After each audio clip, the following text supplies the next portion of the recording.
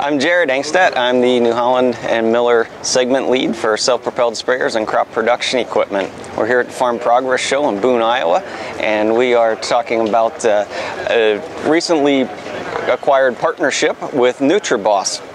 This system's very simple. You've got your nutrient comes down through these hoses, and then we'll come down here and go down to the width of the crop at the stalk. So typically corn is where you would put this into a high crop, typically perhaps even lower depending on the stage of it, obviously. But with our high clear sprayer, we can get to late stage growth with the application of the nutrient. Real benefit of this particular system is it's lightweight.